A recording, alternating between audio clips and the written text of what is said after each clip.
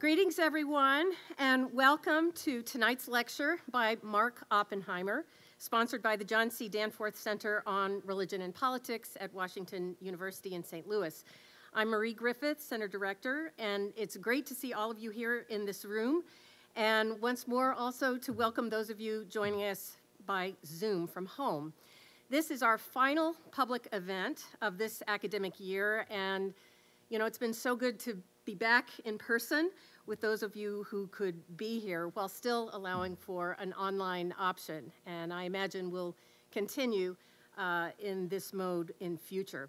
We're working on our fall programming now, so if you're on our email list, you'll get word of that this summer. And if you're not on our email list but would like to be added to it, please sign up at the welcome table outside this room or shoot us an email at rap@woostel.edu. After tonight's lecture, there will be a reception and book signing with our speaker right outside these doors, so we hope you can stay for that as well. And now it's my pleasure to invite my colleague, Professor Fanny Bialik, to the podium to introduce our distinguished speaker. Fanny is Assistant Professor of Religion and Politics in the John C. Danforth Center. Her research and teaching focus on contemporary religious ethics and political theory with an emphasis on feminist thought, Christian theology, and modern forms of power critique. She is co-editor of the collaborative networking site Feminist Religion. She earned the PhD in Religious Studies from Brown University and her bachelor's degree in Religious Studies from Princeton University. And she is working on a book marvelously titled Love in Time. Fanny.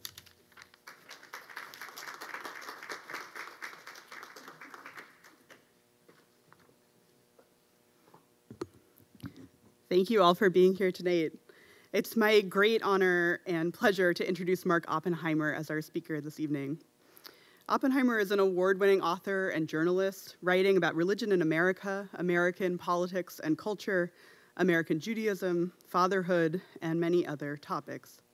He's the director of the Yale Journalism Initiative and a professor of English, Divinity, and Political Science at Yale, where he also earned his bachelor's and doctorate, and is the author of many books, 7, including 13 in a Day, these are a few of my favorites, on bar and bat mitzvahs, Knocking on Heaven's Door on religion and 60s counterculture, and Weisenheimer on his experiences as a high school debater and argumentative adolescent. He's also a prolific magazine and newspaper writer, with bylines in Slate, GQ, Christian Century, Tablet Magazine, where he also serves on the editorial board, and the New York Times, where I was first introduced to him, as he wrote a regular column on religion, beliefs from 2010 to 2016. He might be best known to some in the audience tonight as one of the co-hosts of the popular Unorthodox podcast from Tablet Magazine, the most streamed English language podcast on Judaism, released weekly since 2015. He joins us tonight to discuss his most recent project, Squirrel Hill, the Tree of Life Synagogue shooting and the soul of a neighborhood, published this past October by Penguin Random House. In the book, he approaches the horror of the 2018 shooting at the Tree of Life Synagogue as both a leading critic and interpreter of American Jewish life and the son of a longtime Squirrel Hill resident with deep family roots in the neighborhood. The book combines Oppenheimer's characteristically incisive writing on American politics and Jewish life with a kind of tenderness for the neighborhood, even a lightness. The reader has a sense that he treads carefully, not only because of the horror of the events, but as one treads carefully in one's grandparents' home, marveling at treasures, fascinated by the peculiar familiarity of the unfamiliar that we can find even in family homes we've never entered before. He is in this book literally in his grandparents' home, or hometown at least, and unabashedly, but I think that this remarkable style characterizes his work more broadly. His writing is critical and unabashedly so, but full of tenderness, good humor, and kindness, which emanates from the page not as sarcasm or snark, but as joy, love, and even hope. It is as if he writes to say, as might be said of a home or a place of worship, welcome, welcome. Time spent here on these pages will be well spent, because it's spent with others. thinking, arguing, laughing, and also in tears. I'm grateful to welcome Mark Oppenheimer here tonight for a time that I'm sure will be a gift to spend together. Thank you, Mark. Thank you. Thank you, Professors Griffith and Bialik. This is really, really great to be here. It's my second time ever in St. Louis and my first time ever at Washington University. And you know, I've emailed so many times over the years with the really, really august faculty here. I've had questions, and I've often sought them out for quotations, and I've you know, wanted to be in communication. And I've always had one question in mind when I've sent these emails, which is, do they say Wustel? And it turns out you say Wustel. And I'm just so, that cheers me so much, because when I send the emails, it's always like mgriffith@wustel.edu. And I think, I hope they say Wustel, because it feels so good on the tongue. And it turns out you say Wustel. Okay, so now I feel like I'm mishpucha, like I'm family, because I've been saying it right all these years. I want to, I'm really grateful to be here. I'm grateful to those of you who have come out in person, and also the many of you who I understand are online with us tonight. It's been an interesting season in which to publish a book, and I've been really, really gratified that wherever I've gone, and I'm guessing this is about my 40th city, and actually last for a long time. I think my next speaking engagement is in the fall. People have turned out, and they've always, whether it was a crowd of 5 or a couple hundred, always brought incisive questions and passionate and compassionate comments. And I think already I can tell that tonight is no different. Here's what I want to do. I want to talk to you I want to tell you a little bit about the morning of October 27th, 2018. Then I want to read just a few pages from the book. I actually always fall asleep when other people read pages from their books, so I keep it to really about 2 or 3 pages. And then I want to show you some photographs, all of them from the book. And then we'll circle back, and I'll take some questions. And then afterwards, I'm so pleased. Nothing makes me happier than a reception afterwards, right? That's kind of everything to me. So, October 27th, 2018, I was in Newton, Massachusetts, about an hour and a half north of my hometown, 2 hours north of my hometown of New Haven, Connecticut. I was with my eldest daughter, Rebecca, and we were at the bat mitzvah of a summer camp friend of hers. This was the year when she and all of her summer camp friends turned 12, and because she goes to Camp Ramah in Palmer, Massachusetts, which weirdly is the district that draws from New England and then Washington, D.C., skipping over New York and Pennsylvania, we had a lot of invitations to Boston and then also suburban Maryland. And what I said to her was, I can't really promise that I'm going to get you to suburban Maryland 7 hours away very much, but when there's one that's really important to you in Boston, we'll get up early and make a road trip out of it. So we got to Temple Emmanuel in Newton probably at 9:30 or 10 in the morning, and we were inside at this bat mitzvah of her friend for, you know, a couple hours, 3 hours, and then we stayed for the luncheon afterwards. And of course, we didn't bring our phones inside. We try to respect the Sabbath, at least while we're in services on Saturday. And so looking back, it's kind of astonishing to me because there were hundreds of people there. This is one of those synagogues where there are 2 bar mitzvahs every weekend. I mean, this is a real, lot of Jews. And there were hundreds of people inside because my daughter's friend had her couple hundred people, and then the other boy, who I don't think she'd ever met before, but was sharing the bima with her that day, he had a couple hundred people, and it was a huge crowd. Surely there were people who knew what was going on in Pittsburgh, right? People had their phones out, and surely somebody was whispering about the fact that there was a mass slaughter of Jews going on in Pittsburgh. But it's a testament, I think, both to those people's discretion, and I would also say to that extraordinary teaching in Judaism that you don't let the sad crush the joyful, right? This is from Talmud, that when a funeral march and a wedding march reach the intersection at the same time, you know this teaching, that the funeral march has to give way and let the wedding procession go forward, right? That we always prefer the joyful.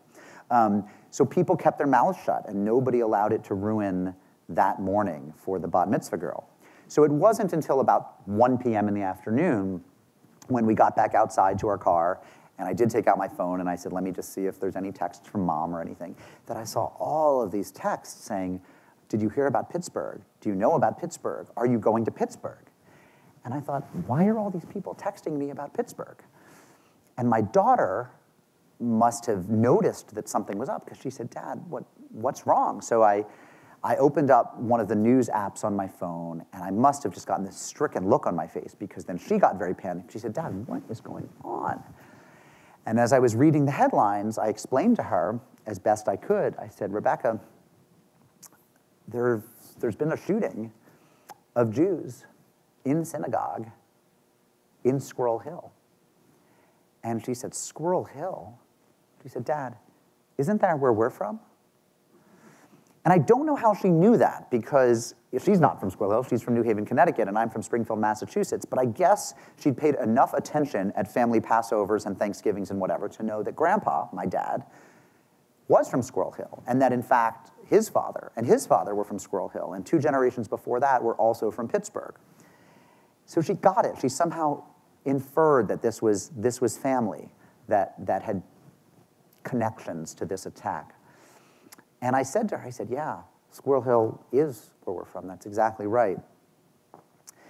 And it's funny, I don't usually talk about this, but I think you'll appreciate this. What we did at that point, because there was a party that evening, but there were 4 or 5 hours to kill between getting out of the lunch about 1 p.m. and the party that was going to start at 6. And I had said, I'll stay in town for the whole thing, and I'll make myself busy until late at night, and then I'll drive you home.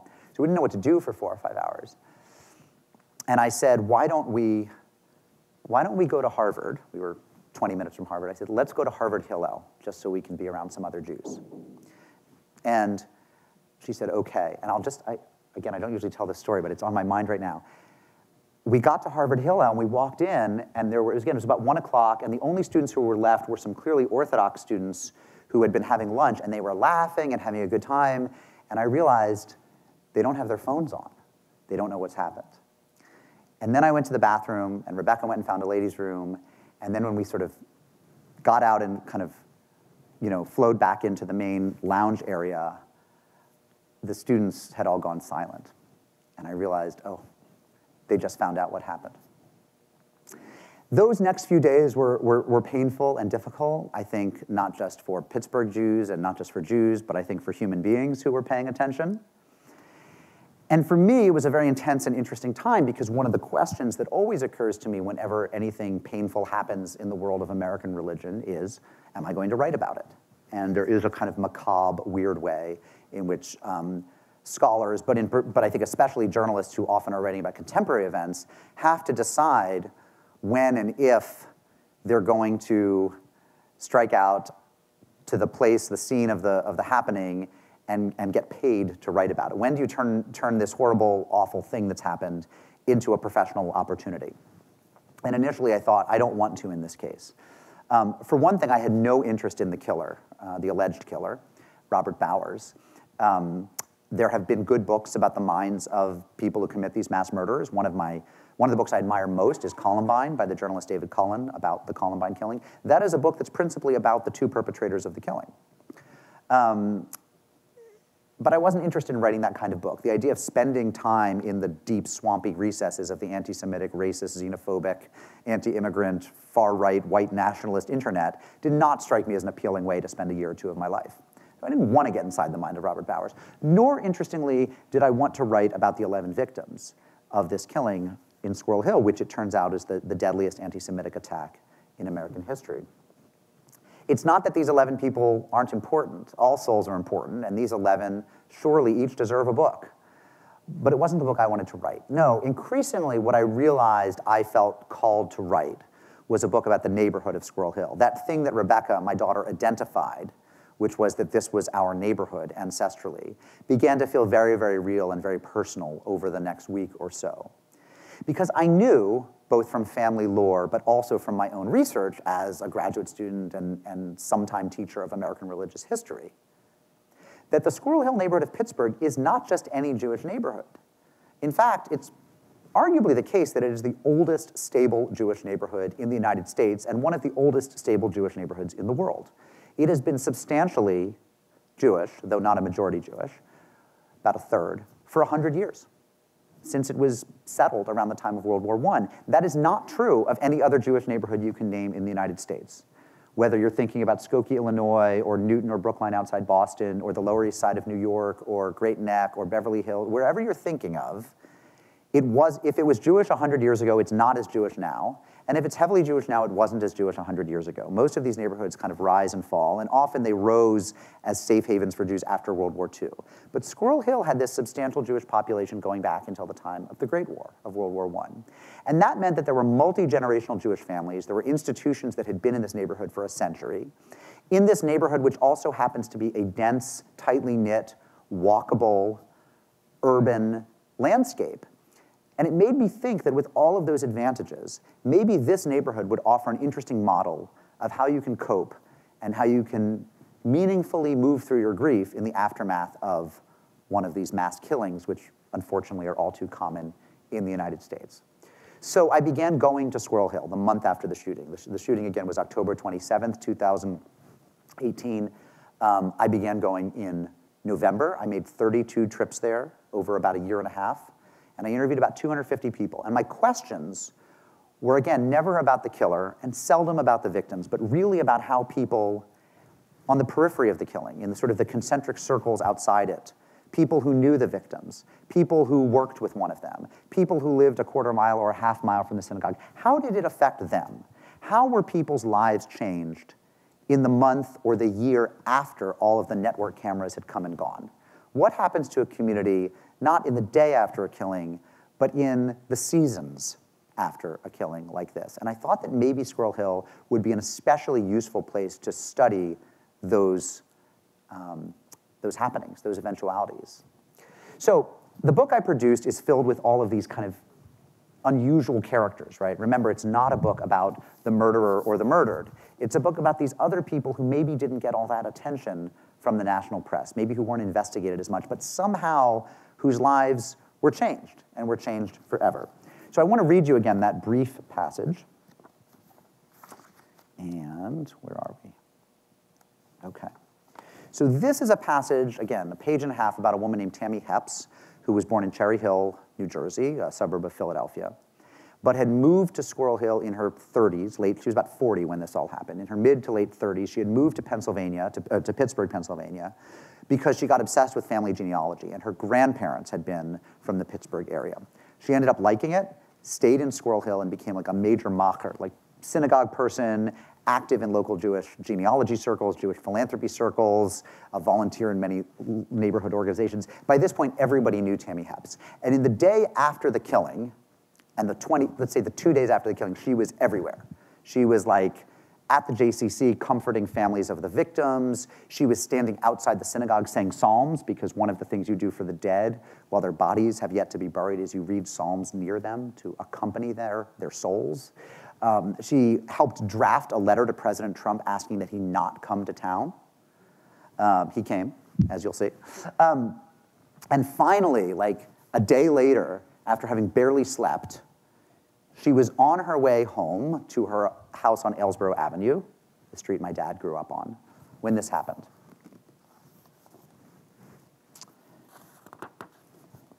When Tammy Hepps made a turn onto Murray Avenue, a truck pulled up in front of her. On the side of it were painted 3 curious words: crosses for losses. As Hepps remembered it, she looked into the truck and saw a pile of crosses in the back.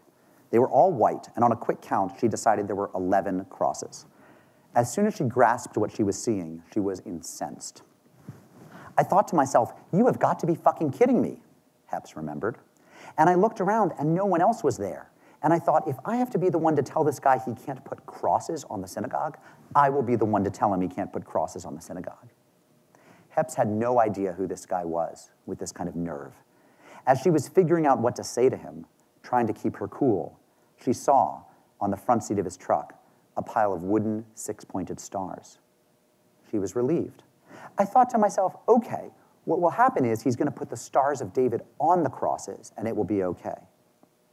Greg Zanis got out on the driver's side of the truck and approached Tammy Hepps. She looked him up and down. He was tired, unshaven, old. What was he doing here? Where did he come from? Then she looked down and saw his hands, and something became clear. I saw his hands were covered in white paint, Hepps remembered. It's like he painted these things overnight and didn't even have time to wash his hands. He told me his intention. He said to me, I made these things, got in my truck, and drove 9 hours. There was white paint on his hands. He said to me, I've been driving the whole time. I don't even know the names of the people who died. I have to write their names on the stars.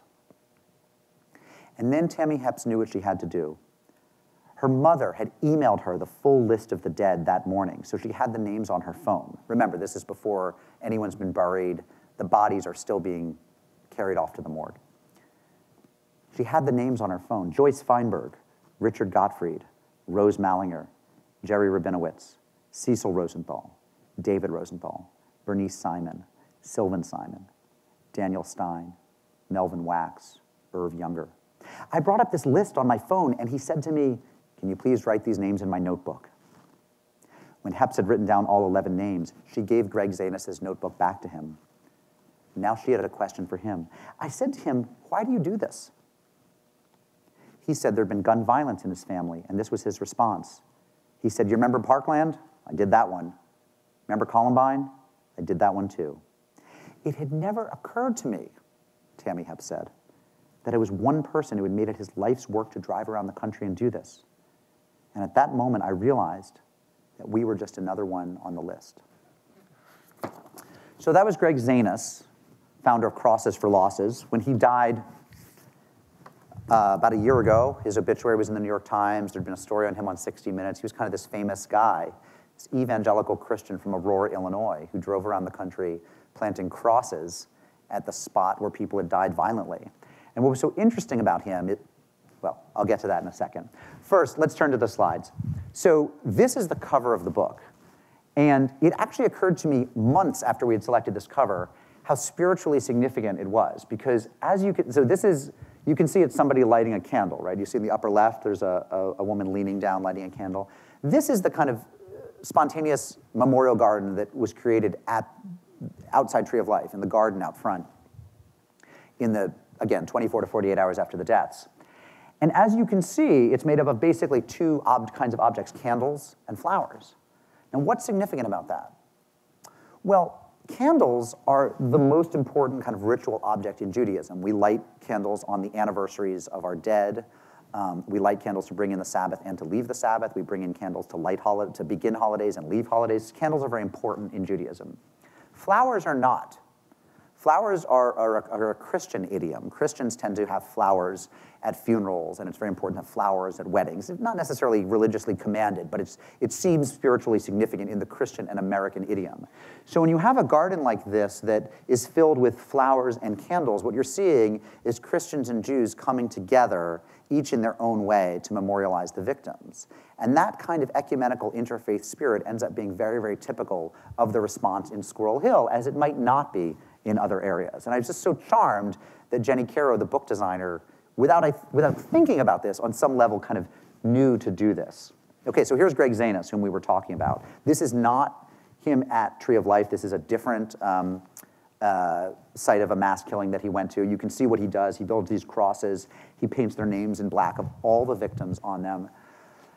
Here, for some reason, it has a heart kind of underlaying the cross. But what was typical of Greg Zanis was he always tried to make it specific to the spirituality of the victim. So he knew, as Tammy Hepps found out to her relief, that if it was a Jewish victim, it shouldn't foreground the cross. There should be a Star of David, a six-pointed star over the cross. For Muslim victims, he knew to use a crescent moon.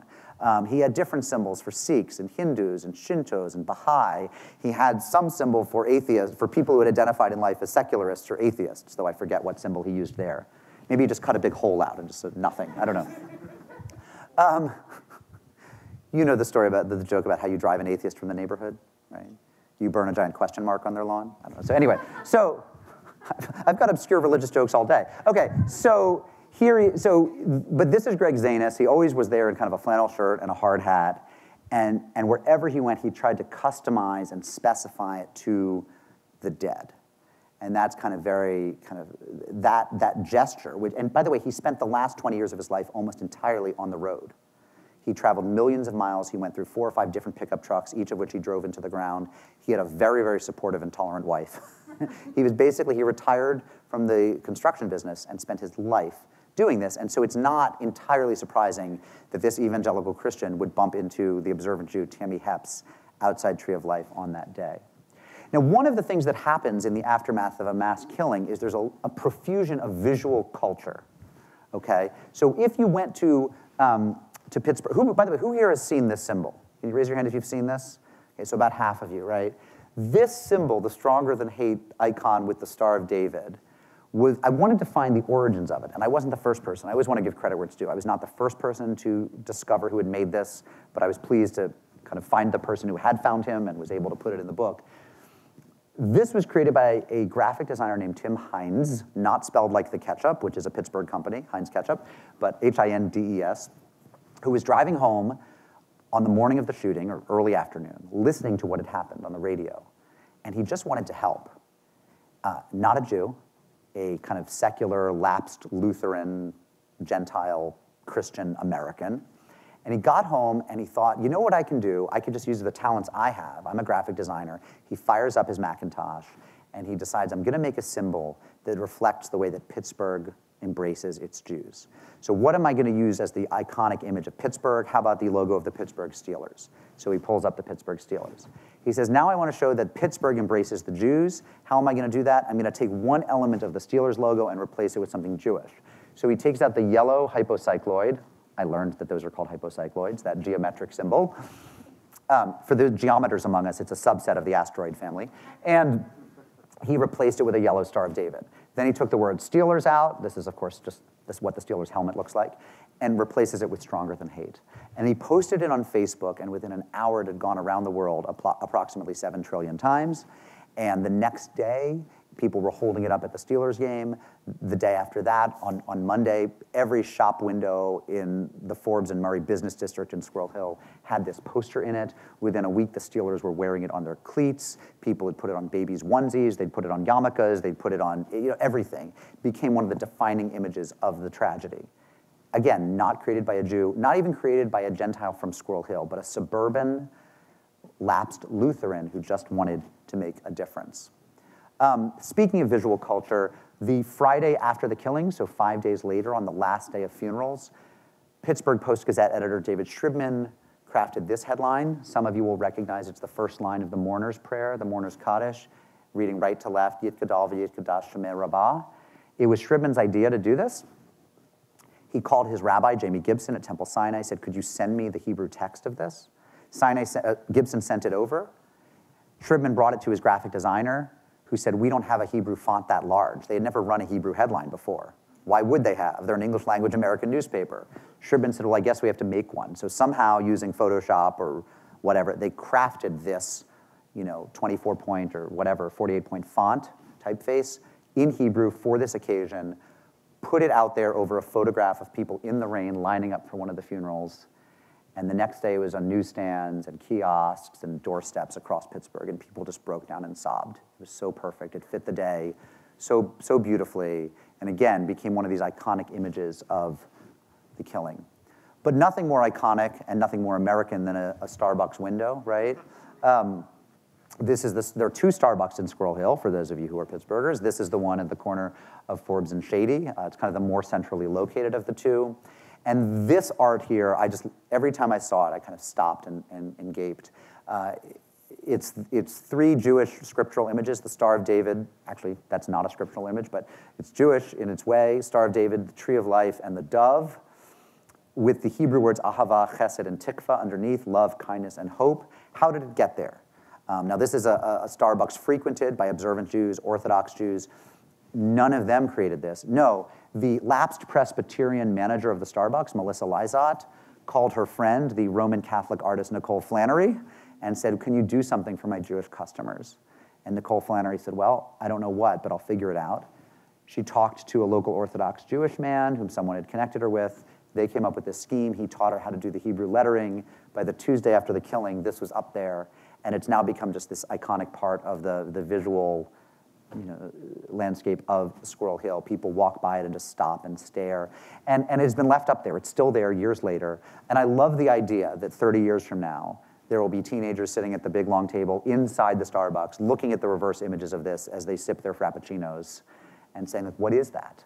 and there will be an occasion for the constant retelling of the story of the 11 who were killed that morning.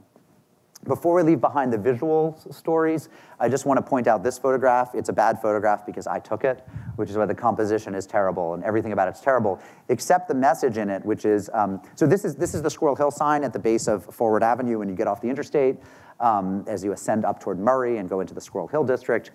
And you can see this is a little Star of David hanging from the H. There were thousands of these around Pittsburgh, little Stars of David made of foil paper or popsicle sticks or paper mache or knitting that were hung by this team of volunteers who collected them all from around the world, organized a cadre of volunteers on Facebook, and one day, I think it was in December, fanned out across the city and hung these Stars of David made by children and their parents from around the world from the toes of statues, from street lamps, from street signs, from everywhere, from the needles of pine trees. And this was in March that I took this photo after the winter had destroyed most of these Stars of David. It was one of the last ones in the whole city. I ended up finding it in the mud about 2 weeks later. That ribbon had finally broken, and so I saved it. It's at my house back home. But again, just this testament to the way that an event happening in Pittsburgh can actually bring people together from around the world. This is a photograph that I include. I don't know who these men are. I don't know whose body is in the hearse, but it's one of the 11 dead. And I love this photograph because, as you can see, these are Orthodox Jews who are walking behind the hearse, who are acting as shomrim, as guards. That's an Orthodox tradition, that you don't let the body go unattended from the time that it dies of death until the body is interred in the ground. And there weren't enough secular and Reform and conservative Jews in Pittsburgh to do the guarding of 11 bodies. So the Orthodox stepped up, even though none of the 11 killed was Orthodox. And they were acting as shomrim. They also helped clean the bodies. There's a whole religious ritual that goes into how you bury the body, how it's cleaned. And in fact, there's a tradition that all the organic matter from the body should get a proper burial. So they were part of teams that went into the synagogue and carefully scraped the blood and the brain tissue from the walls, from the carpets, collected it, and gave it its own burial. One of the other things that happens after a mass killing is that money rolls in. People want to write checks. They want to give from around the world. It's just a way of helping, as they can do that. And the local Jewish Federation of Pittsburgh collected several $1 million. The 3 synagogues that were affected, Tree of Life and the 2 tenant congregations that rented space and lost members as well, also got money from GoFundMe campaigns. But this guy, Shai Khatiri, a lapsed Muslim Iranian immigrant, striving right now to get his American citizenship, got up that morning on Saturday, heard on the news what had happened, went to his local coffee shop in Washington, D.C., where he lived, he's not a Pittsburgher, and opened up a GoFundMe page to raise money for the Jews of the Tree of Life killing. And within a day, they'd raised something like $50,000 or $100,000, and within a week, it was about $1.5 million. He is the largest individual fundraiser for Pittsburgh Jewry in the aftermath of this killing anywhere in the world. And he's like a late 20s, lapsed Muslim Iranian master's student living in Washington, D.C., who had never met anybody from Pittsburgh. When I asked for a photo of him to include in the book, he sent this photograph of himself standing in front of the White House and holding up Plato's Republic, as if to say, I love the West. Inside that Starbucks that day, a group of teenagers from Alderdice High School had gathered to plan a vigil that evening at the end of Shabbat, at the end of Saturday, which would be partly a religious ceremony, the Havdalah ceremony marking the end of the Sabbath with the 3-stranded braided candle that some of you will recognize. It was an interfaith group, mostly female, high school seniors meeting at Starbucks. Within 5 hours, they'd planned one of the largest vigils the city had ever seen. Here's Emily Pressman on the left, Jewish. On the right, Isabel Smith, African-American, non-religious but ancestrally Christian. They were 2 of the planners, and what they pulled together was this, thousands of people turning out that evening to sing the Havdalah prayers and remember the victims. What's also important about this photograph that you wouldn't necessarily know is that it's taken from the steps of 6th Presbyterian Church, which, as no doubt you know, was the home church of Mr. Rogers, TV's Mr. Rogers, an ordained Presbyterian minister who somehow found his way into children's television, but was a lifelong congregant of his local Presbyterian church in Squirrel Hill. It is significant that when Fred Rogers sat down to create the iconic television show, which some of you know in its animated form of Daniel Tiger, when he sat down to create the iconic television show about a safe neighborhood where children could play freely and safely and give free range to their imaginations, could live in a fantasy land but also in reality and move back and forth between the two with joy, he looked out his window and saw Squirrel Hill, where he lived, and based his show on that neighborhood. As I said earlier, politicians also come in the aftermath of a mass killing. They're kind of expected to, though probably less so in these days when there's so many of them. And Donald Trump announced he was coming, and on the Tuesday after the killing, he came. He met with Rabbi Jeffrey Myers of Tree of Life, and he brought along the former First Lady, Melania Trump. And here they are standing outside of Tree of Life. There were many people who thought that Rabbi Myers should not meet with President Trump, and there were others who felt that the principle of hospitality required that he meet with President Trump. And he ended up meeting with President Trump for a little while. Also important in this photograph, as you can see, finally, what Gregory Zanis did with the Crosses for Losses. He put these Stars of David on the front of them with the names of the dead, occluding the Christian symbols of the crosses. So you can see Sylvan Simon and Bernice Simon. That was a married couple that was killed in the same room where they'd been married 60 years earlier. Daniel Stein, Melvin Wax, so forth. At the protest against President Trump's coming, thousands of people gathered. In fact, one person said to me, I think it might have been the largest gathering of Jews in Pittsburgh history. And if you think about it, there were probably more Jews there than there were on any given Rosh Hashanah or Yom Kippur at any given synagogue. So yeah, if you put them all in one place to protest President Trump's visit, you get a lot of Jews and non-Jews as well. How did they protest against the president's visit? They decided to enact the mourning ritual of Korea.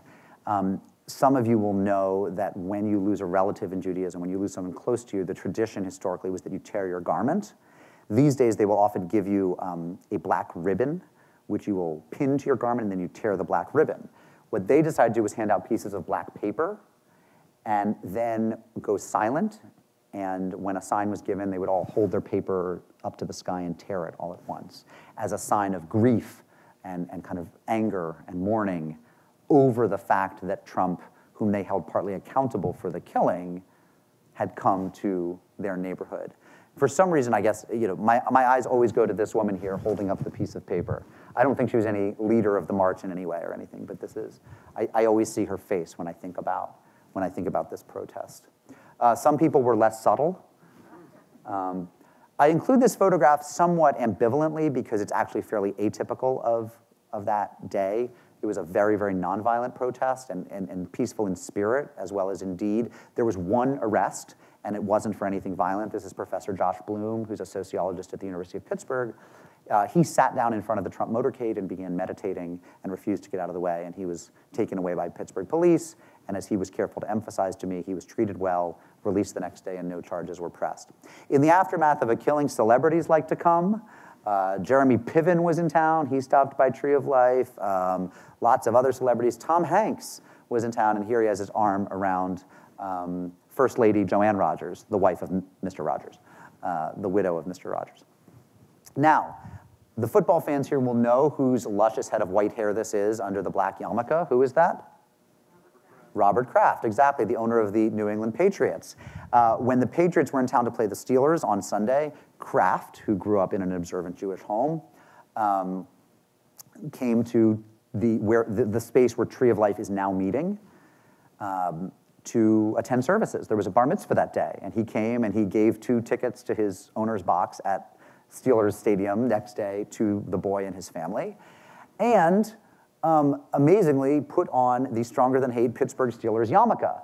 And I thought to myself, this surely is the first time in history that the owner of the New England Patriots has worn any garb referencing AFC rivals, the Pittsburgh Steelers. And I would not normally take my phone out in shul, but I thought that God's self, was commanding me to record Patriots owner wearing Pittsburgh Steelers garb. This could destroy him. This could ruin him. But of course, Robert Kraft has survived bigger scandals than that, so he's fine. One of the other things that comes to a neighborhood that the media also often misses in the aftermath of a mass killing is puppies, animals, dogs.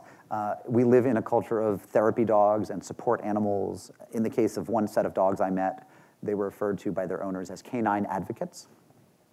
And they were everywhere. People brought dogs from, I met and interviewed a woman from New Jersey who brought her dogs to the 8 hours distance to Pittsburgh, her dachshunds, her 6 therapy dachshunds. I would not find it comforting to be around dachshunds, which I find to be a small yappy breed of dog, but they are trained therapy dachshunds. But this is, I don't know which dogs these are. I know only that they're wearing the red vest that seems to be ubiquitous on comfort animals. And I'm a dog person, so the more dogs in any book I write, the better. And I actually, part of me wanted this to be the cover of my book, but it's a little too complicated a photo to really hit on first look. But if you look at this is a girl wearing a raincoat, petting a dog, and if you look at the card in her hand, which she's made for the police, it says, "Thank you for keeping the Jews in my neighborhood safe, Lily, age 6." And I just lose it every time I see this. It so evokes what I saw. Again, I didn't get there this soon after the killing, but even when I got there a little bit later, it so evokes the kind of spirit and the way that people find comfort and joy even in dark times. The fact that she's making a card to thank the first responders who had, in some cases, were shot and survived, but were shot in responding to this crime. It's sort of everything. And the last photo that I want to show you is the photo of this guy, Robert Zacharias. And Robert Zacharias is a really, really interesting figure because he's this guy I met very, very early in my research because he was quoted in some article. He'd been at some event in the aftermath of the killing. And I was sort of intrigued, and I thought, I'm going to call him. I was still it was early enough that I was looking for people to interview. I didn't have lots of references. Within a week or two, I had a notebook full of hundreds of names that some of which I never got to. But Robert Zacharias was this incredibly interesting guy who, in the aftermath of the killing, that day, he decided, he saw online that the teenagers whom you met earlier were holding a vigil that night. He's a kind of a Reform Jew, pretty secular, grew up in New Jersey, went to a large Reform temple, and he decided, I want to go do something Jewish. I'm going to go to their Havdalah event at the corner of Forbes and Murray at the intersection, and he was one of the thousands of people there. But before he went, he reached deep into his closet, and he found a yarmulke. Now, a lot of Jewish males have that one yarmulke that's like deep in the closet that you got at somebody's bar mitzvah somewhere, and so it has that person's name on the inside. It's like, Jordan Shapiro, right, August 7th, 2017, and you've saved that one suede yarmulke for just such a time as this, right? So he pulls out that yarmulke and he puts it on. He says, I should wear it, right? I'm going to go it's a Jewish thing. I'm going to go. He wears it to that big vigil. Then there's a party he's going to afterwards, like a rager, a kegger, I don't know. He's going to some party, not related to the killing, not related to Judaism, but he leaves the yarmulke on. And then the next morning he gets up and he says, I'm going to wear my yarmulke today. He puts the yarmulke on. And the next day he puts the yarmulke on, and the day after that. And when I met him, a couple months later, he was still wearing the yarmulke. And by the way, today, he still is. I saw him a couple months ago when I was in Pittsburgh. He's wearing the yarmulke. I don't know that he's now going to synagogue with any regularity. I don't think he's keeping kosher. I don't think he's taken on any other commandments or mitzvot. He's just doing this one thing to be a little bit more visibly Jewish. And in so many ways, that encapsulates the kind of thing I saw in Squirrel Hill. Not that everyone was becoming more visibly Jewish. In fact, many of the people I write about are not Jews. It's that everyone's life changed somehow, and usually in ways that are not publicly visible. You have Robert Zacharias, who's now dressing differently.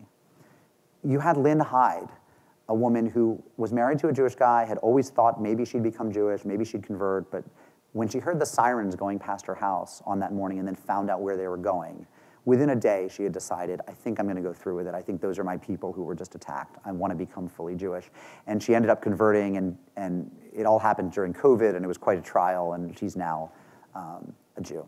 I think about the anonymous people who dropped challah on the doorsteps of people who they thought needed comfort food in the days after the killing. People I interviewed who were baking and then delivering challahs around Squirrel Hill. I think of the people who raised money and never got credit. In so many ways, these small little acts, some of which are kind of classical acts of kindness, some of which are just acts of like personal piety or remembrance, but don't necessarily affect anyone else, are typical of what I saw in the aftermath of this killing. And here's what I wanted to say. I think they're more likely to happen, and I think more of them happen, in a neighborhood like Squirrel Hill, where every time people left their door, they bumped into other people who understood what they had gone through. So many American mass killings happen at suburban strip malls or at cineplexes, at big movie theaters, where the only thing that the people in the audience have in common is they all decided to go see that Marvel superheroes movie that day.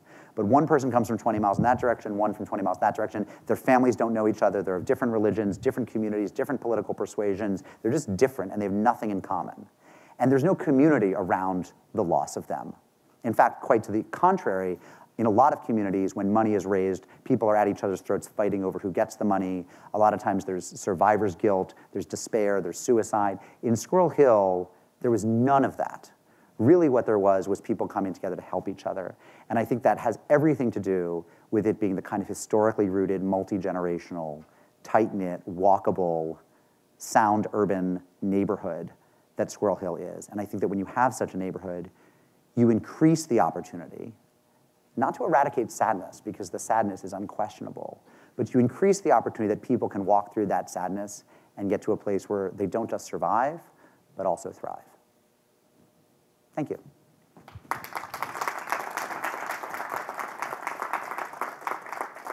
So I wonder if we have time for questions. We've got time for Q&A, and we've got two people with mics. I would just ask you to raise your hand and wait for the mic to come so we can do that. Yeah. What can I tell you? Who has a question? Did you have one? Was that your hand? No? Sorry, you were just waving. We have a question right here. No, she doesn't have a question, but down here we have one. Hi. Wait for the microphone so the people in Zoom land can hear you. The Zoomies, as I call them. Oh, there we go. There we go. Hi, my name is Julia. I had a question actually about sort of the process of writing and reporting for this. I'm curious how you, first of all, like you keep track sort of everything that you're getting as you go through this process, and also how were your ideas about what you wanted, your end, book to look like? Did that change over time as you were finding out new information, and did you ever have to go back to people to ask them new questions along that journey? You sound like a writer. Yes. Yes. I love getting craft questions. You've made me so happy. I never get questions about the craft of writing. It's actually what I find the most interesting thing to talk about. But I understand that most people come to because they're interested in this, and I'm interested in this as well. But for me, actually, there's a way in which the story I've told is simpler than how hard it was to tell it from the inside of it. And so I love that question. So there were two parts. The first was, how did I keep track of everything? Right. So I don't have any masterful, those of you who have been doctoral students as well, like any of you who's ever been engaged in sustained research, you know that you have that friend who has a system, right? They have like special proprietary software you've never heard of. And they have, in grad school, it was always the people who, instead of having actual note cards, they had 4,000 note cards on a note-taking program, and they had 1,200 windows open on, they had like 3 monitors that they'd all synced up so that literally like they could use their cursor to get from one monitor over to the third in real, and they could, they could do rich text searches within their notes, and I just always bought lots of 3x5 cards and wrote stuff down and then kind of shuffled them and made piles. I'm still basically that person. I'm perfectly adept with technology. Obviously, I write on a word processor. I'm a computer literate human, but I find nothing beats just having a lot of piles of stuff. So what do? I record all the interviews I can. I transcribe them. There is some good, the artificial intelligence has gotten good enough with certain programs. I use something called Temi, TEMI.com, where you can upload the audio file and it can return it to you at a few cents a page, basically nothing money-wise, with 80% accuracy, and it always gets the Jewish words wrong. So it gets everything right except chutzpah, pesadich, schnorrer. I mean, you could spot the Jewish words it gets wrong throughout. So I do that, and then I end up with 200 interviews of 10 or 20 pages each, so that's a few thousand pages. I also, the whole time, have taken a lot of notes and have, so I have like another, and I've typed some notes, so I have another maybe 1,000 pages of just like Word documents, and then I print out everything, and then I read through everything. So there's like a week of like reading all the stuff. And as I'm reading through it, about halfway through it, I realize there's some themes that are emerging, and I start coding stuff with numbers at tops. But the numbers are like, number 1, you know, Greg Zanis and crosses for, number 2, money, number 3, you know, dogs. And then I go through it a second time and put stuff in piles, and those piles become my chapters. How's that? Is that simplistic enough? Like, it's really... So, and then, yeah, the idea of what story I thought I was going to tell changed all the time. I had no, I would say a year into a 2-year reporting project, or a year into an 18-month reporting project, I began to see the outline of what it was going to look like. Yeah, I began to have a sense of like a dozen chapter ideas, and some of those stayed and some changed and ended up being 18 chapters. So that was how it went. But I will happily talk more about after if you want. What else could I tell you? Do you have other questions? We have one there. We have one here. Yes, sir. Okay, Mark. You made 32 trips there. Yes. Okay, and you talked to a lot of people. Are you from Pittsburgh? Are you? Are you No, from sir. Pittsburgh? I'm local. Oh, okay. You had that way about you, like you were about to say, I know Pittsburgh. Like you might have made 32 trips, but I'm from there. Okay. Because I get that a lot. Okay, gotcha. Okay, sorry, go ahead. All right, so, okay. So you interviewed a lot of people, and 2 questions. Number 1 question, were there many friends that you made, and what people, either men or women or age group, were most receptive That's a good question. to your questions? And the bonus question is, you said you were there to survey the changes. What about the changes with Mark? Okay. The bonus question. All right, bonus question. You'll tell me if I forget any of your questions, because I'm sort of Mr. Short-Term Memory Man. Who was most receptive? Was that the first one? Yeah. So honestly, everyone was really receptive. Teens were receptive. I didn't get them in the book enough, actually, although I do have a great chapter about the tension at Alderdice High School on the Monday after the killing. But teens were receptive. Parents were receptive. Older people were receptive. Honestly, 90 to 95% of the people I saw, whom I asked to talk with me, talked with me. It was very moving. And that's not atypical in journalism. People generally want to tell their stories, which is nice. I think that the early people I talked to had good experiences with me. They found me not to be mean or confrontational, and probably said nice things about me to other people. Like, word gets around. About a year into the process, there were a couple people who stopped talking to me, and I don't really know why. I don't know what reasons they had. That's not unusual. Did I make friends? There is nobody whom I still regularly email or text with or talk to. I mean, Robert and I, like when we saw each other in Pittsburgh, he was at my book signing, and you know, I think we hugged those kind of COVID times, but he was there with his girlfriend Molly, whom I got to know a little bit, and I would say that if we were in the same town, we would, you know, hang out once in a while. I mean, we really connected. Other people have reached out to me. Other people have reached out for various things, but no, like none of them is among my top 100 friends. You know, they're subjects. And that, by the way, can sometimes be a painful thing because you dip into people's lives, they get very connected to you, sometimes you to them, and then you disappear from them and move on to the next project. It can feel very transactional and very cold. Bonus, changes in me. No, I would say that, you know, I am pretty temperamentally well-suited to going into very, very painful journalistic fields. I was talking earlier with Professor Griffith about how I've studied sexual abuse. I've written about sexual abuse in religious communities a lot. I've written about some dark stuff. I've never done war report. I've never seen anyone die. You know, there are things I haven't seen, but I have seen and heard a different set of dark things. And it doesn't tend to, as far as I can tell, affect me very much, except to just kind of give me more gratitude for my own good fortune. One of the points I always want to make is that as hard as it is to go and interview people who have lost, you know, relatives to mass murder, it's nothing compared to what nurses and hospital chaplains and police officers and firefighters and soldiers and in many cases public school teachers deal with often. There's so many jobs where you're so often encountering pain and suffering and human frailty. Journalism is pretty far down on the list.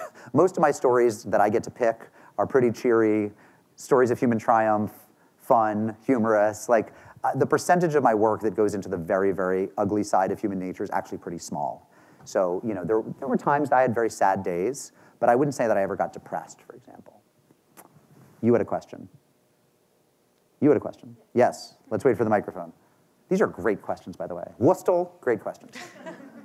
I was just curious, you were talking in the beginning about kind of struggling with the idea of coming and turning a tragedy into work. Yeah. I'm curious how you came to terms with that in the end. I mean, I struggled with it a little bit only because this one was so personal, because it's my dad's old neighborhood. I mean, Aylesboro Avenue is, you know, a quarter mile from the Tree of Life Synagogue. And, you know, when I would go, I would stay with my Aunt Elise, who still lives in Squirrel Hill. You know, this one felt almost like I was reporting on family, and I worried that I would not have the objective detachment to do it. But ultimately, I decided that I could and that I would. The general ethical question of the fact that journalists often, you know, make money and get notoriety and win prizes using the suffering of others is something that doesn't trouble me much. I think it is a truth. I mean, the same, you could play that game with you could say, well, hospital trauma surgeons make a living because other people get shot. I mean, lots of us are in industries that, in some sense, would go away if people lived forever and peaceably, right?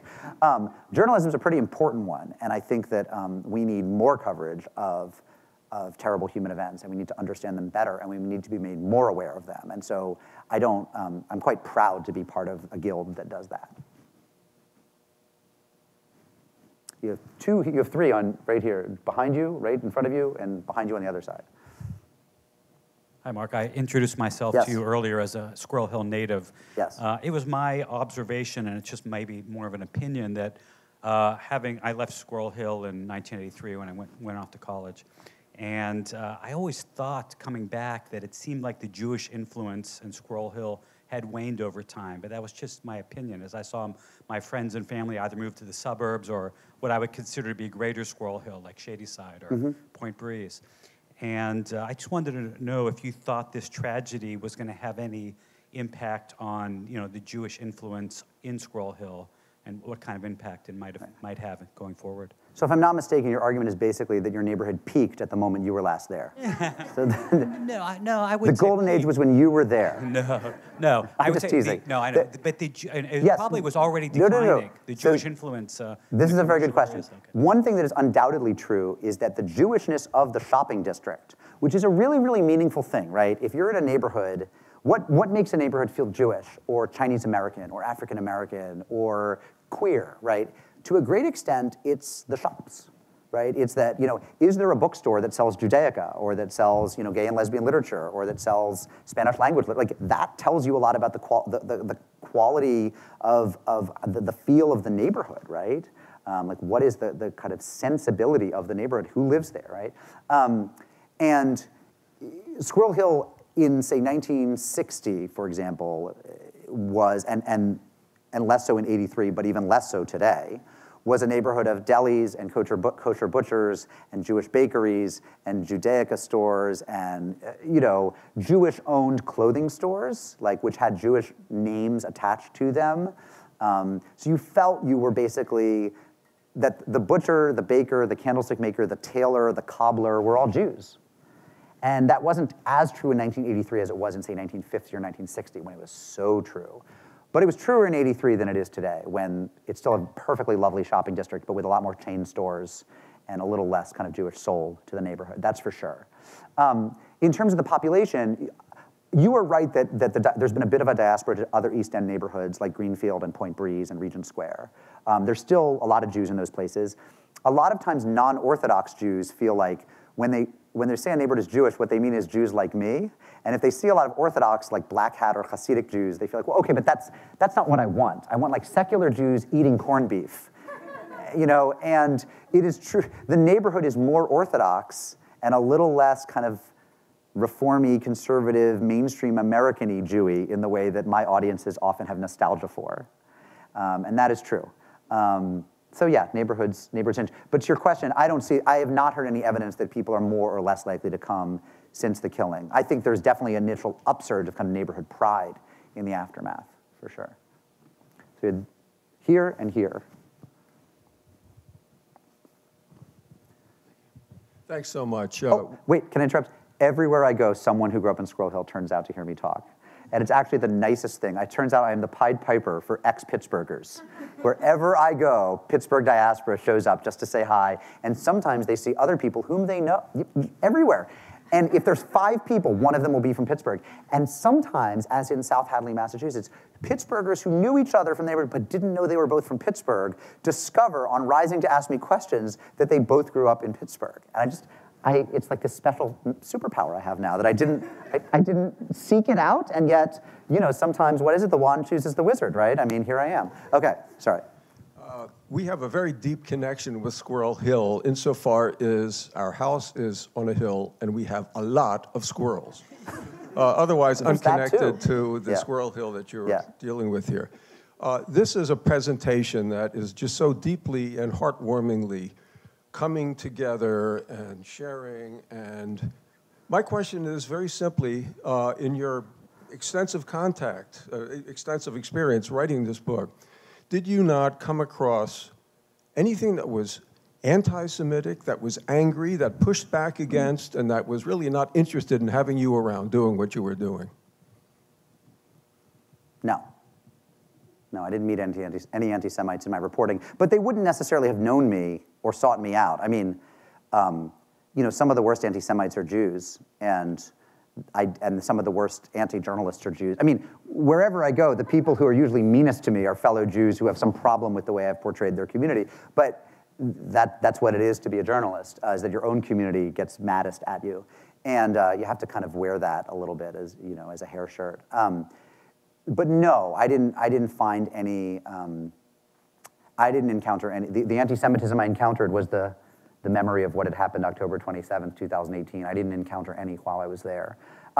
Over last weekend, I think, there were some anti-Semitic flyers distributed in Squirrel Hill, and apparently outside Share Torah on Lower Murray Avenue, someone yelled some obscenity directed at Orthodox people going in there. So, Squirrel Hill, like all Jewish communities, is experiences anti-Semitism. Whether it's an uptick or not is kind of, people debate about. But America is still largely free of public anti-Semitism compared to many other countries, and that remains true. So no, it was a really pleasant reporting experience in that way. Yeah. Thank you. I have 2 questions. First of all, would you say there's a difference in response, or like how did, say, the Orthodox versus non-Orthodox community respond to this? And then how would you, and I don't know if you covered this in the book much, how would you say people who live in Pittsburgh, in Squirrel Hill, who are not Jewish, how did this, say, affect them as compared to Jews who have no connection to Pittsburgh? Right. That's a really, really good question. So the second was people who are not Jewish in Pittsburgh. How did Pittsburgh Gentiles react? Right. Okay, so let me take the second one first. The rather stark and sad fact is that everybody moves on, right? So if I am talking to a Gentile from Pittsburgh, or Greater Pittsburgh, or if I'm talking to a Jew from Spokane, Washington, to pick one perfectly nice place, and I say I'm writing a book on what happened in Pittsburgh in 2018, both of them are likely to say, why? What happened in Pittsburgh in 2018? Most people move on. Okay, the people who don't move on are people who had a special connection to this event, people who are engaged in Jewish communal work, Jews who live in Squirrel Hill, et cetera. The reality is that in a country that's had hundreds of mass killings since Columbine in 1999, and if you were 22 or 23 years old, you have literally lived exactly contemporaneously with the era of mass killings in America, right, starting with Columbine in 1999. There have been so many that most people forget most of them. If you asked me to name cities in which there had been a mass killing in the United States, and I just wrote a book on a mass killing in the United States, I could probably name 8 or 9 cities. I wonder if any of you could do better, right? I could name Orlando, and Charleston, and Las Vegas, and I could give you 5 others. Most people could not give you more than 10, which is to say we move on. That is actually very healthy and highly adaptive. I do not expect the world to remember this particular killing, as I don't expect the world to remember any particular killing. And I think that that's healthy. It's also kind of heartbreaking and sad. The first question was, how did Gentiles in Pittsburgh, what was the first question? The first question was, how did this say change the Orthodox community? Oh, so I mean, the Orthodox community has more experience. First of all, they have more chevra kadishas, more groups of people who know how to take care of dead bodies, so they were very active in that. They had kind of certain resources that could spring into action because they tend to have a more do-it-yourself attitude toward a lot of aspects of Jewish mourning and Jewish ritual. So they know how to do shomrim, how to follow bodies to the grave. They know how to take care of dead bodies. So do many non-Orthodox Jews, especially in Pittsburgh, which has a really robust tradition of non-Orthodox Jews doing these things that in most places are Orthodox practices now. But the other thing is that a lot of Orthodox Jews are very attentive to, if they're modern Orthodox especially, to terror against Jews in Israel and France and other places. So they tend not to be as surprised. They are less, I would say, yoked to this tragedy as somehow the emblematic Jewish tragedy, because if they have relatives living in, the West Bank, they're used to lots of Jewish tragedies, and usually one every year or so that really, sticks. So I would say that there was more of a sense of, here we go again, how can we be useful? It was a little bit more of a, I would say blasé in a good sense, which is to say that, that the practices around it are more natural to people who are completely embedded or highly embedded in a Jewish world in America than to highly assimilated or secularized Jews for whom this was like a shock. They thought, how could this happen to Jews? Well, again, if you have relatives in Orthodox communities around the world and you're in touch with them regularly on WhatsApp, you're not surprised that this happens to Jews. So that was the big distinction. I think I have time for 2 more questions, and then we will take the, oh my God. I'll say 3 more, and I'll be brief, and then I'll take the rest of them at the schmooze afterwards. Okay. No, it's my job to be brief. You can be loquacious, and I'll be brief. How did there come to be a Jewish community in Squirrel Hill? Oh, how did there come to be a Jewish community in Squirrel Hill? So the Jewish community in Pittsburgh, the graveyard was first purchased in 1847. That's when Jews are staying, when they build a ritual bath and get a graveyard. And they largely lived in the western side of the city, downtown, Allegheny City, places like that, until Squirrel Hill was settled after 1900. Initially, they couldn't settle Squirrel Hill because it was hilly. It's very hard to get the streetcars there. It was just a hard place to settle. But the technology got better, and finally some non-Jewish real estate developers began building houses. And they became popular with Jews who moved in from downtown and also from East Liberty, which was a somewhat earlier Jewish settlement, if you know the town at all. It was largely just like the continued expansion of Pittsburgh. Why Jews were going to Squirrel Hill in particular, at a time when they had other enclaves, I'm actually not entirely sure how it initially got going. But it very quickly had synagogues and had a commercial infrastructure that kept drawing Jews. We'll go here, and then here. So you talked about how one of the unique aspects of the recovery of the Jewish community in Squirrel Hill was that they had a community around them that deeply understood what everyone was going through. So I guess my question is, in your interviews, did anyone actually talk about that aspect? Did the people who were going through the recovery process, were they aware of that, or was that something that you gleaned from doing all of these interviews? Yeah, no, they were highly aware of it. And what was interesting was some of them were aware of it as a formal thing, which is to say that there's JFCS, Jewish Family and Community Services, which is the big Jewish social work agency there, had a very, very strong presence. Some government money came in. This is a very interesting story. There's millions of dollars available in government money if you're the victim, if your community is victimized by a terrorist attack. And so that money came in to set up a new social service agency that they called the 1027 Healing Partnership. So they were running events. The Jewish Social Work Agency was running events. The Center for Victims, another nonprofit, was running events. So there was a kind of big nonprofit structure that helped a lot of people grieve. But then, of course, people who were already embedded in a Jewish community because they belonged to a synagogue or maybe a Jewish book club or whatever, they had a Jewish tie, they were leaning on those ties that they already had. So there was kind of a formal structure of people being brought together to help each other grieve. And then there were all these informal ties as well, so kind of like parallel tracks All of which, by the way, become much, much harder if people live in kind of like far-flung, suburbanized car culture neighborhoods. I mean, all of it in some ways relied on the fact that Squirrel Hill is this compact, walkable, bikeable, urban community. But yes, there was a lot of awareness at the time of how they were different in helpful ways. And this gentleman here in the plaid gets the last question for now, and then we're all going to go eat and drink. It's going to be so much fun.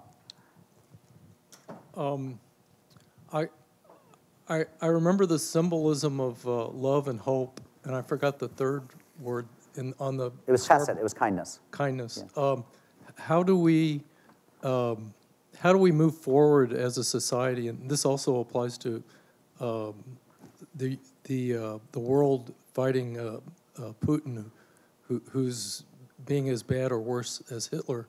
How do we, in our own United States community, it seems like we've gone from occasional mass shootings or lynchings or firebombing churches from 1910 to 1940, whatever the target was, it's increasing. We have more division. Charleston, where I think 7 people were executed. 9, yeah. But by a crazy person. Yeah. The families of those victims forgave the person who did it, and Judaism has love and kindness, and Christianity has similar tenets. How do we in the USA take care of our own problem? There's a Southern Center that researches hate groups, and with the internet and everything. Homegrown terrorists, sitting in front of their terminals. How do we get out of this box we're in? Well, I don't have one answer. That's a great question. But my point was, even though people may lapse in their religion, we need to not lapse in our humanity. Agreed. That's a great question. So let me say a couple things to that. It's a great note to end on. The first is that I am extremely hopeful. I mean, having just written this book that was about something very, very sad, it's not a book that in any way counsels despair. I mean, it's really a book about, look, in all of my book, there's one terrible person. Now, he's one terrible person who had an arsenal of guns and killed 11 people. But the overwhelming experience of my reporting this book was how terrific people are. And that's my experience as a journalist. Anywhere that I've been in this country, and I've been to 48 states, is like how great most people are. It's also the case that America is a very, very peaceful place compared to what it was in, say, 1900.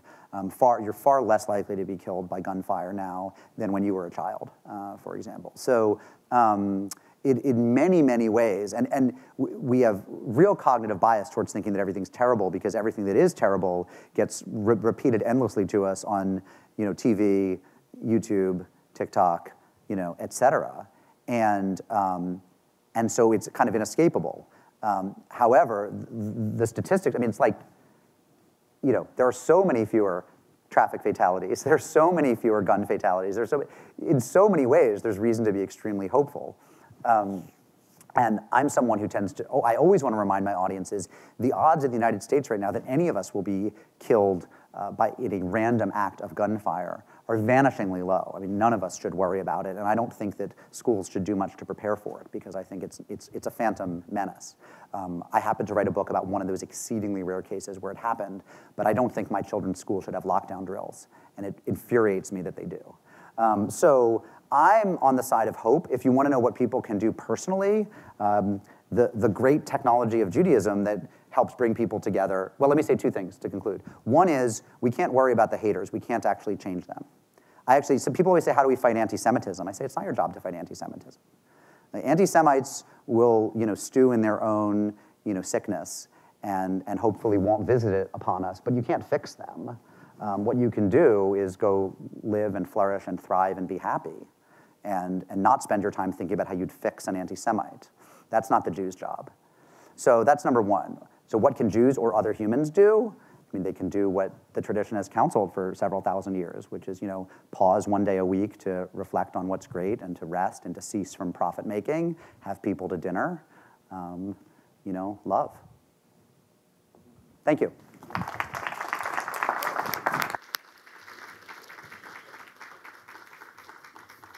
Well, before we give our final thanks to you for just a terrific presentation, Mark, I do want to commend this book to all of you. There's so much more in this book than Mark was able to share with us tonight, obviously, needless to say. It's a beautiful book and such a powerful one as well. And as a gift to those of you who came here in person, we are offering free copies to all of you that we've purchased per household, one per household, if that's okay. So if, as you leave, there are going to be people at the back door with a ticket. And so you take your ticket from them, give it to the bookseller, and the bookseller will take that from you and give you a free book, which Mark then will graciously sign and speak to you all, and we have a wonderful reception out there. So enjoy, and let's give a final thank you to Mark Oppenheimer.